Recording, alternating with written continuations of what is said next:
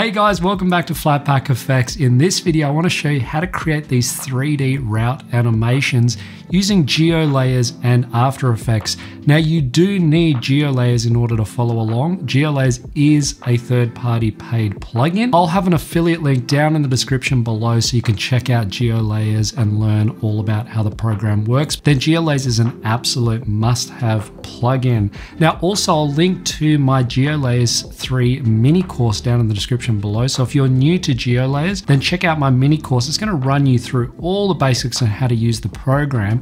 But in this video, I'm going to show you a few of the basics of how it works. Throughout the mini course, you're going to learn the basics right up to doing some more advanced animations. And I'm going to show you how to make 9 really cool and unique looking animations. Now, if you're interested in that, there'll be a link down in the description below. But the first thing I want to do with GeoLayers is create a new project. Then I can simply zoom into the area that I want to create my map around. Now, this is just a rough area. It doesn't need to be exactly right at this point. We can change. You can set your resolution and then hit next. Now I want to set up the actual map. Now there's lots of different maps that are built into GeoLayers, but this is the map that I'm going to use here, and I don't want any labels. So I just want this to basically have this outline effect with no labels. I can choose different ones, and each of these have their own customized options. So you can go through and customize all of that. Again, in my mini course, I go through and show you this in more detail. So I'm just going to create my map. It's going to create my main composition here with all the stuff that I need, and I can navigate around my map. Now, next I want to create a little path between, say, 2 areas. So what I can do is I can search for Dallas, because I want to basically draw an area in Dallas, and I can add it down here to my browser.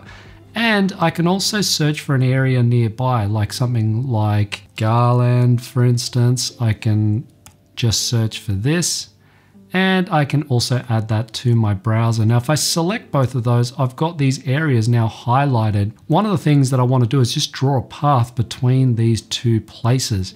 So if I select both of those, I can come down and connect the features, and I can select how I want the line to be drawn. If I click car, what it's going to do is draw a line over the main roads, because GeoLayers takes all of this extra data. It's not just a map. It takes all of the traffic data. It takes all of these other things that you can work with inside of the program. So it's really, really powerful. So once I've got my area, what I can do is I can simply just draw this feature onto my map, and you can see it there.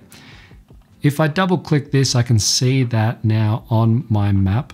What I'm going to do is open up that world comp view, and I can select a new adjustment layer because I want to adjust the map. Now the map is hidden underneath, so you don't need to mess around with that because GeoLayers takes care of that. But what I'm going to do is come up here and add the tint effect. And these are the colors I've ended up with here. I've mapped my black to be this lighter color here, this light blue, and my white I've mapped to this darker blue color here, so that we end up with this tint effect which doesn't affect the stroke line of that path. Now I can always scale this line up if I want it bigger or smaller. And then to this, I can also add a gradient ramp. And I've gone this purple and sort of pink color here. You can choose whatever you want.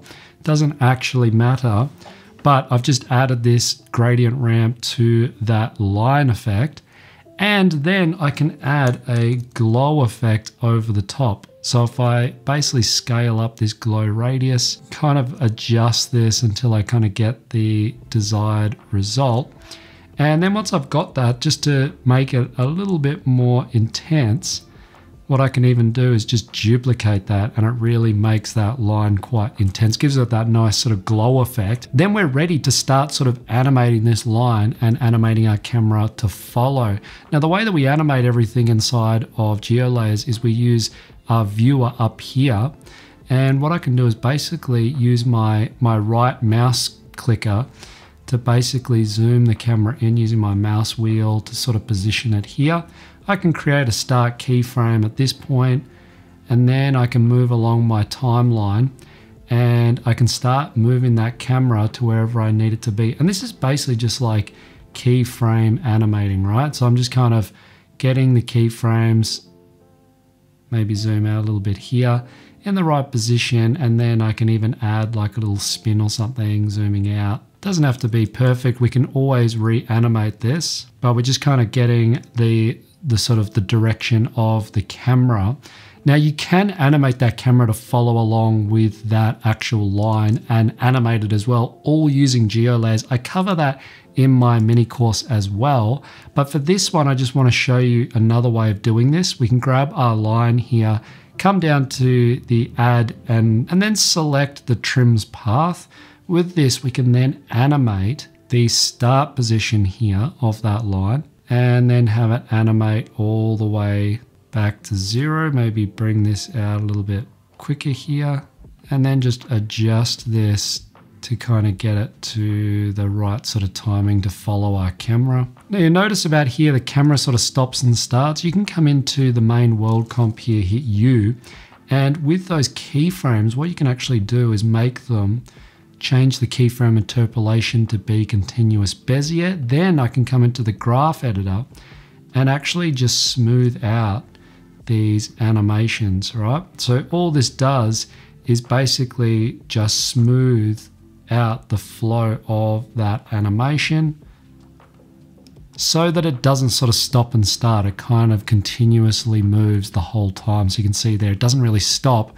It more just animates with the scene rather than stopping and starting. So you can get some really nice looking animations. One other thing I added here to kind of get that dark map sort of effect was I added a solid, and I can then basically just add the ellipse tool and draw out a bit of a mask, select invert, and then just feather this up.